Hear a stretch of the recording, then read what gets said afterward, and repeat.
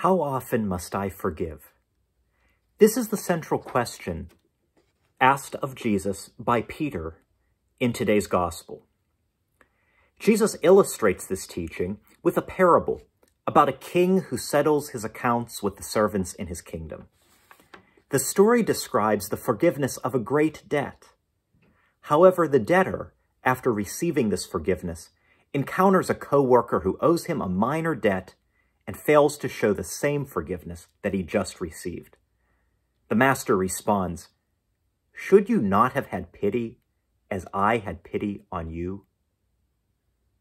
Some of us might ask, what was the servant thinking? I would never do such a thing. What a hypocrite. What a fraud. However, try putting yourself in the story. Imagine that you are gathered around as Peter asks Jesus, "How often must I forgive?" How would you respond to his answer? 77 times. Perhaps this is actually attractive to those of us who are drawn to the difficult sayings of Jesus. Especially during the season of Lent, some of us may be looking for these great spiritual acts, feats of magnanimity. Now, I understand this is not for everyone, and I realize that it may not be healthy to encourage such moral scrupulosity. But how then should we interpret Jesus' teaching? Let's put ourselves in the parable. How bad is this servant? He receives mercy, but can't share it. Why? The servant says, "Pay back what you owe." His demands are guided by truth. His co-worker owes him money. And by justice. Pay back what you owe.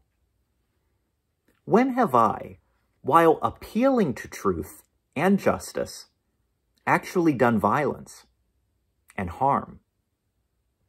In what moments do we do injustice when we believe that we are doing good? Within the Christian moral tradition, there exists a tension between love and justice. Anyone who works in conflict mediation understands that sometimes two parties' calcified commitments to their truth can make reconciliation very elusive.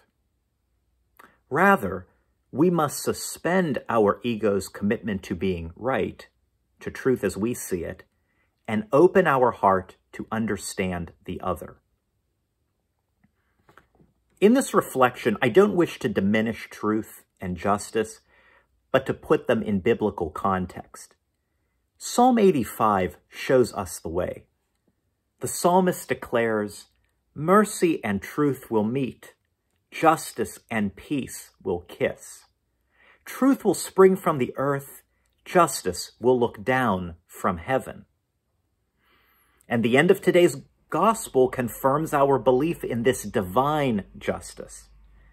Then in anger, his master handed him over to the torturers until he should pay back the whole debt. And Jesus concludes by saying, "So will my heavenly Father do to you, unless each of you forgives your brother and sister from your heart." In this gospel, it is God, the Master, who brings justice.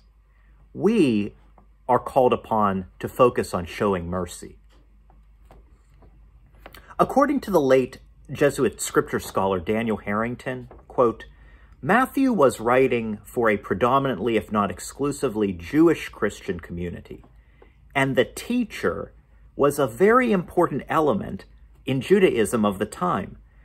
What Matthew wants to say is that Jesus is the authoritative interpreter of the Old Testament law, of the Torah.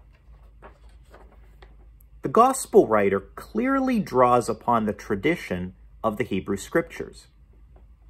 Today's first reading from Daniel has Azariah calling from the fire, "Do not let us be put to shame, but deal with us in your kindness and great mercy." We often search for God in our moments of deep suffering and pain. However, I don't think it's a coincidence that our first reading is spoken from an all-consuming fire. For Christians, suffering and precarity can yield great transformation. Today's Psalm 2 is coming from a time of injustice and oppression. The psalmist clearly knows grief and petitions God for compassion. But he also prays, "Your ways, O Lord, make known to me. Teach me your paths." The Jesus of Matthew's gospel is that great teacher, showing us the path to holiness and wholeness, teaching us both through parables and by the very example of his life and death. So what are we to do with the difficult teaching of Jesus about forgiveness?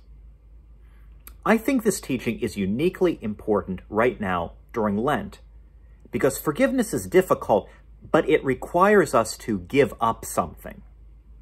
Maybe more than giving up, it requires a burning in the fire or a death on the cross. We have to give up our commitment to being right. We have to give up our commitment to our surviving self, our wounded ego. Frankly, we must be willing to let our wounded, merely surviving selves die.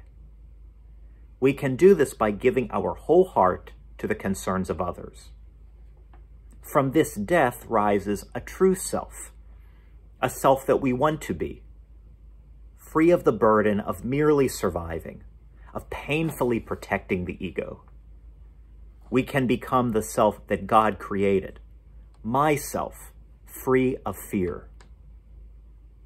In the words of Azariah, "So let our sacrifice be in your presence today as we follow you unreservedly. For those who trust in you cannot be put to shame.